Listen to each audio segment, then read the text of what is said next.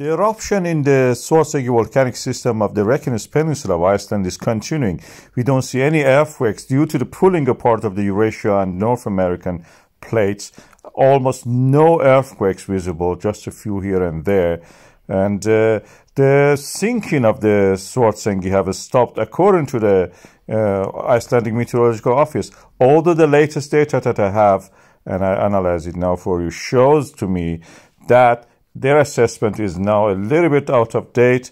Over the past few hours, we noticed that actually the sinking has stopped for a few days. Then it is now continuing again. The trend is downward again. You can see it here. This is Skipasskipherran, and you can see it also in the Svartsengi. And as you can see here, yeah, this is the Svartsengi one. You can see. And I will highlight it and then pull the arrow there. You can see that is again sinking again. What that means is that the amount of the magma entering and exiting is almost equal or less. The exit is more than entering. So practically the magma is less in the reservoir, is gradually sinking. The GPS data doesn't show the land is rising, it's gradually sinking, it's depleting.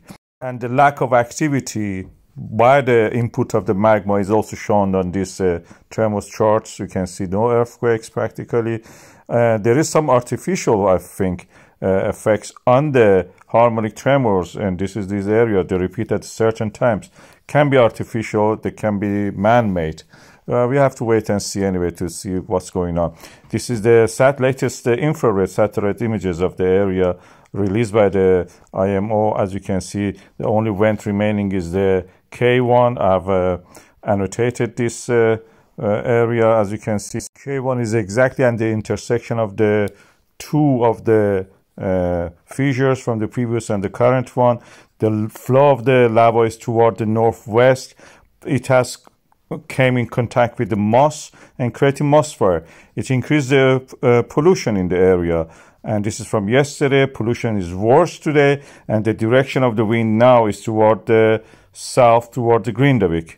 And Grindavík area has to be reassessed, the risk. And this is the updated risk assessment. It was yellow, now it is orange. That's the change that we have to apply to this. And the Grindavík area for the coming days will be also suffering from this increased gas pollution, mostly from the moss fire. And the update you can see here is from the IMO. This is what I talked about it, and a little bit more than that, because practically I discussed the latest analysis on my own point of view and opinion on what is available in the geophysical data. And I will keep the situation monitored for you and report on that as soon as possible.